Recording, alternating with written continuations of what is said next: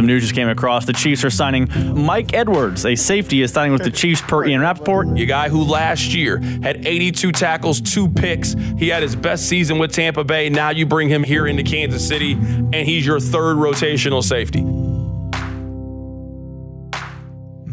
You know, it's going through different teams, teams reaching out to me and my agent and everything, and then ended up talking to Coach Reed and everybody, Veach, and I just wanted to play for a team that can compete for Super Bowl, compete for championships, and working with Spags is great.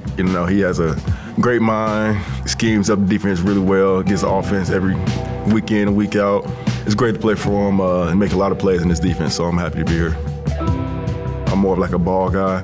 Getting the ball out, punching the ball out, or getting picks, turnovers. Got one so far. 2nd and 10 for the Bears. Justin Fields at his own 25, trailing by 24. We was kind of like in a cover 2 type defense, and Jay Reed debated Justin Fields into thinking he was going to take the snag by number 2, and it kind of fell off at the end when he was doing his throwing motion. So I kind of just like stopped my track. It was like, oh, this might get tipped up. And now the pass tipped. It's going to be intercepted on the right side. Mike Edwards with the pick. I was like, oh, it's an easy one for me. He gets his first interception in a Chiefs uniform.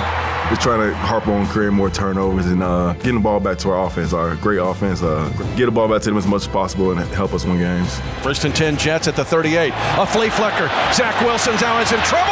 Ankle tackle and sack. Mike Edwards did not bite on the flea flickers. The Chiefs get to the middle of the week now and really turn their attention to the Minnesota Vikings. They got guys all over. Justin Jefferson is one of the best receivers in the game.